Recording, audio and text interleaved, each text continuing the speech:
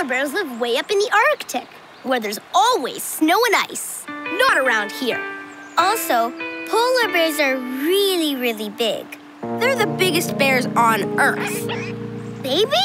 I guess it could be a baby polar bear, Nash, but it doesn't look right.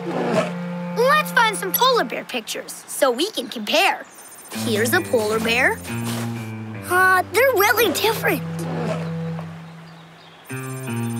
The polar bear has a long, pointed snout, and the white bear's is much shorter and squarer. Plus, the white bear has a big round forehead, and the polar bear doesn't. That white bear is not a polar bear. So what is it? Actually, it looks like this bear, the black bear. Yeah, that's a white black bear? Mind blown. Me too.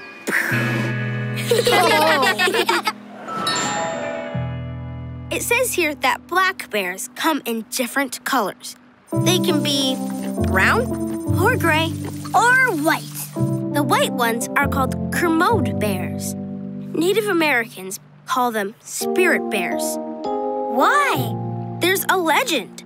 A long time ago, it was winter all the time, which was hard for the people who lived here. But then it got warmer, and when the other seasons came, spring, summer, and fall, life was much better.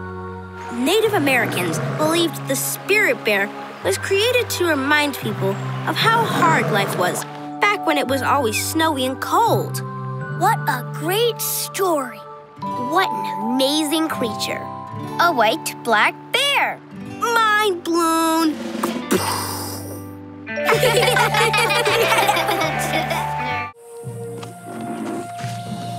They're still a little far.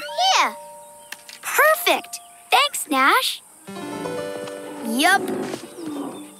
Let's go. Don't forget the backpack. I got it, buddy. I'll help.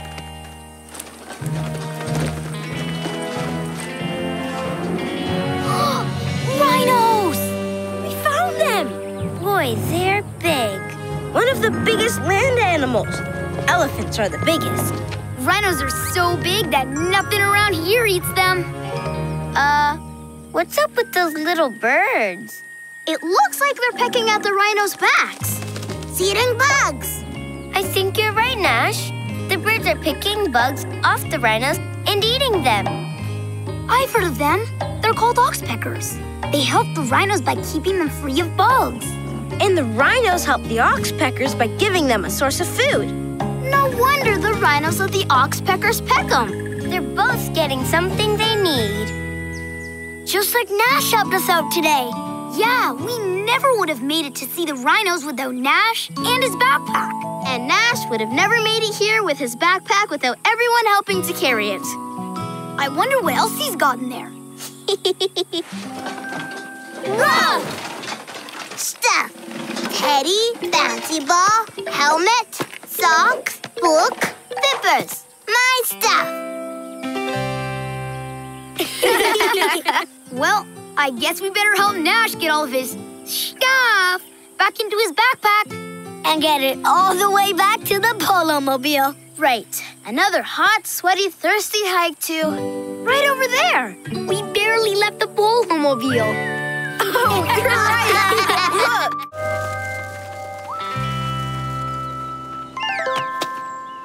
It's some kind of fruit.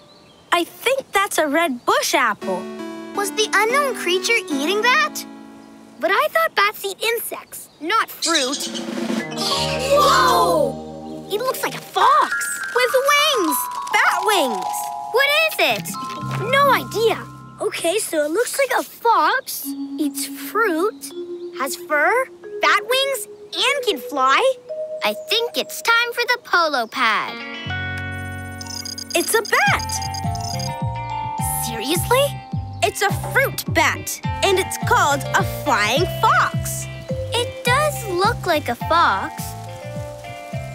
I thought bats caught insects for food while they fly.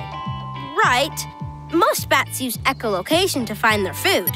Bats make sounds, and the sound waves hit objects and bounce back to them. The bats hear it and use it to locate their prey while they fly. So bats can tell where things are, even when it's completely dark. So does a flying fox use echolocation? No, it doesn't. Its big eyes can see colors, and its nose can smell really well. So it just uses sight and smell to find food. No echolocation. This bat is super huge. The flying fox is a mega bat. Totally mega.